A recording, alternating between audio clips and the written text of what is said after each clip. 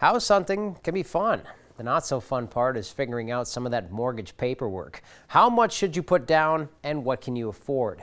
Bank of North Dakota's Lance Hill helps explain that. When choosing a mortgage, you can have a fixed rate mortgage or an adjustable rate mortgage. A fixed rate mortgage means that your principal and interest payments stay the same as long as you have the loan. To be clear, this doesn't include any applicable taxes or insurance. You may be able to refinance the loan later if interest rates fall or your credit or financial situation improves. Adjustable rate mortgages often start out lower than the fixed rate mortgage, but you have no control over your total monthly payment. If interest rates increase quickly, your payment could increase a lot in a short period of time. Understand if there is a minimum payment you'll be expected to make and ensure that you can afford it. Again, this only applies to the mortgage principal and interest portion of the loan payment. Your down payment often affects your mortgage terms.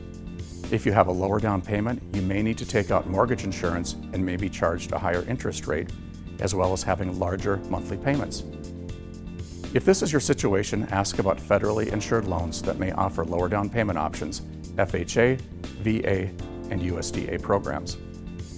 There are several housing payment related terms you should understand. When you compare options from different mortgage lenders, it's important to ask if you are required to either make a balloon payment or if there is a prepayment penalty. A balloon payment is a large payment you must make usually at the end of your loan repayment period. This varies on the terms of your loan. A prepayment penalty is sometimes added if you refinance or pay off your loan early, and in some cases, if you sell your home. Both of these have the potential to impact your overall credit report if you aren't prepared. I'm Lance Hill with the Bank of North Dakota. Thanks for watching. If you have more questions on buying a house or anything having to do with your finances, just look for more KX Finance segments like this one at kxnet.com.